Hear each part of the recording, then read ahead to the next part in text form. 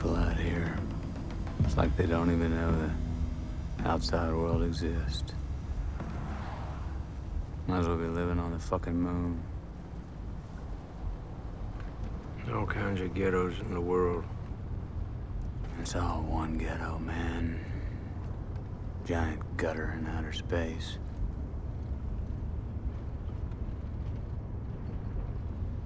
Today, that scene, that is the most fucked up thing I ever caught. Ask you something. You're Christian, yeah? No. What do you got the cross for in your apartment? It's a form of meditation.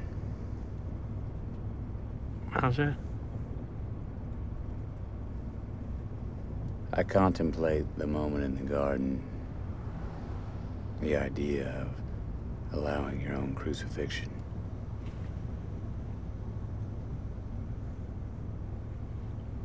But you're not a Christian, so what do you believe?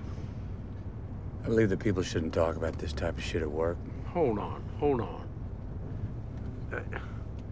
3 months we've been together, I get nothing from you. Today, what we're into now, do me a courtesy, okay? I'm not trying to convert you. Look, I'd consider myself a realist, all right? But in philosophical terms, I'm what's called a pessimist. Okay, what's that mean? Means I'm bad at parties. Let me tell you, you ain't great outside of parties either.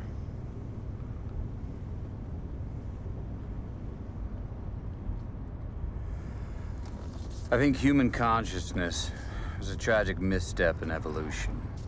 We became too self-aware. Nature created an aspect of nature separate from itself. We are creatures that should not exist by natural law.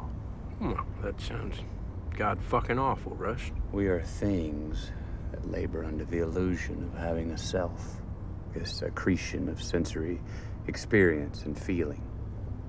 Programmed with total assurance that we are each somebody.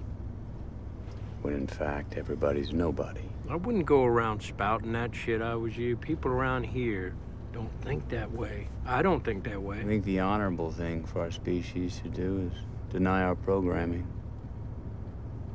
Stop reproducing. Walk hand in hand into extinction. One last midnight, brothers and sisters opting out of a raw deal. So, what's the point of getting out of bed in the morning? I tell myself I bear witness. The real answer is that it's obviously my programming. And I lack the constitution for suicide. My luck, I picked today to get to know you. 3 months, I don't hear a word from you, and... You asked. Yeah, and now I'm begging you to shut the fuck up.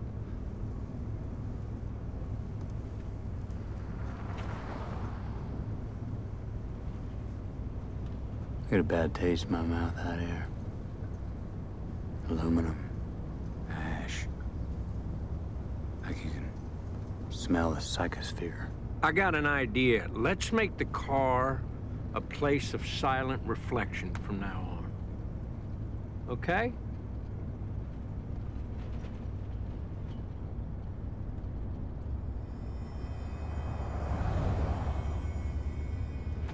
What should I bring for dinner?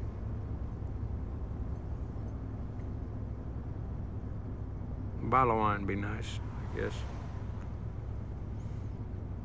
I don't drink.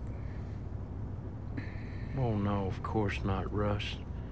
Listen, when you're at my house, I want you to chill the fuck out. Don't even mention any of that bullshit you just said to me. Of course not, Marty. I'm not some kind of maniac, right? For fuck's sake.